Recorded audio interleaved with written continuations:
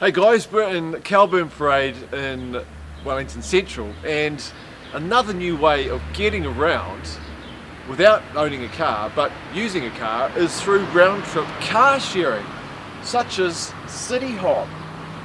You sign up, you get given a card, you book a location, turn up, and away you go, do your jobs and leave the car back where you found it.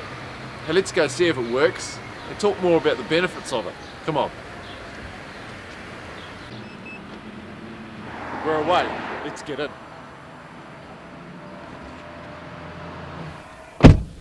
Okay, well, so here we go. The keys are in the door of the car. Pop your seatbelt on for safety.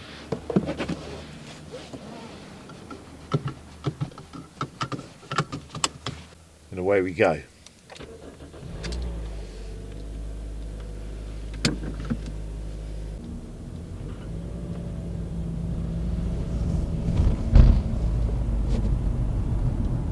Beautiful day.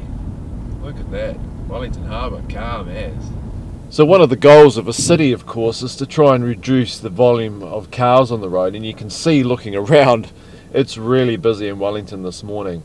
So round trip car sharing is a way to either reduce the use of your own car or get rid of it altogether. And then what that can do in turn is encourage people to use public transport more, or even get out using things like scooters or even your own feet or the e-bikes that we've already seen. So yeah, some interesting things to talk about.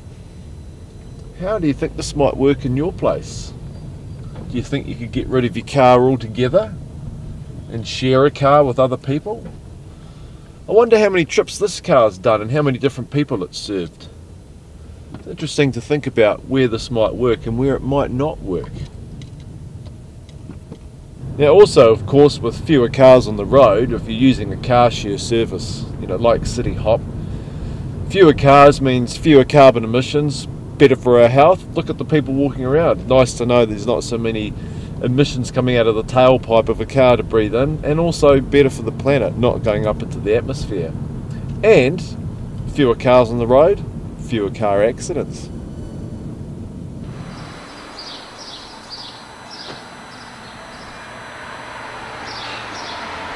Well, there you go, round trip car sharing services. I think if I lived in a city, I might just give it a go, because there's so many other transport options out there. This is just one of the many that are part of the solution for reducing traffic, improving our health, improving the health of the planet.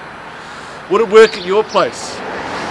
And are you prepared to actually ditch and get rid of your own private vehicle?